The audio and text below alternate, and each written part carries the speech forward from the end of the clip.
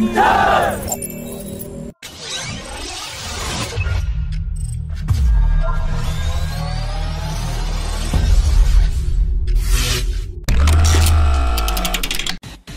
Indian Navy had leased the Chakra-3 nuclear submarine in 2011, in order to prepare the Indian submarine crew for the Indigenised S-400-class submarine in 2016, as well as check the Chinese expansion in the Indian Ocean. Experts have said that India was more interested in renting a submarine from Russia's new Yasin-class submarine, but they were not available at that time, as all the new Yasin submarines were in various stages of testing and construction.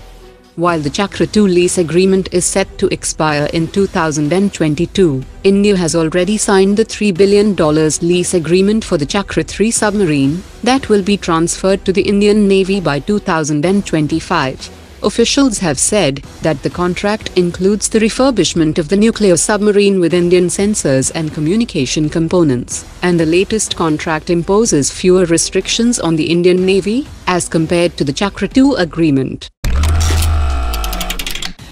The Deputy Chief of Russian Mission Roman Babushkin has said that India and Russia are planning to export the BrahMos system to Philippines and several other countries in the Gulf region, and the deal with Philippines will be signed for 2 batteries of truck-based BrahMos system in early 2021. He also said that Russia is working very hard for an early delivery of S-400 air defense systems to India, while both sides are working to finalize the mutual logistics support agreement, and the deal for local production of 200 Kamov helicopters and 7.5 lakh AK-203 rifles are in final stage of conclusion.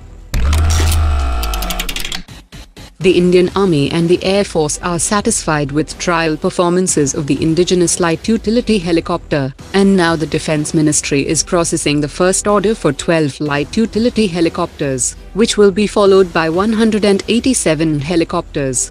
The chairman of Hindustan Aeronautics has said that once the order is placed, HAL will deliver the 12 contracted helicopters within 28 months, as the production facilities are already in place.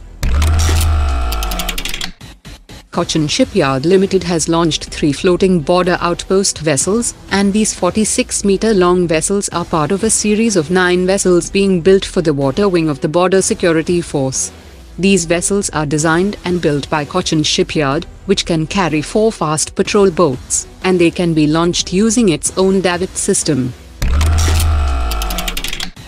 The Chinese army has agreed to pull back its troops to Finger 8 area, and under the 3-step disengagement plan agreed by both sides, involves retracting artillery systems, tanks and armored personnel carriers from their current deployment to the regions farther from the line of actual control in a non-combat position, and the entire disengagement process is expected to be completed by May 2021.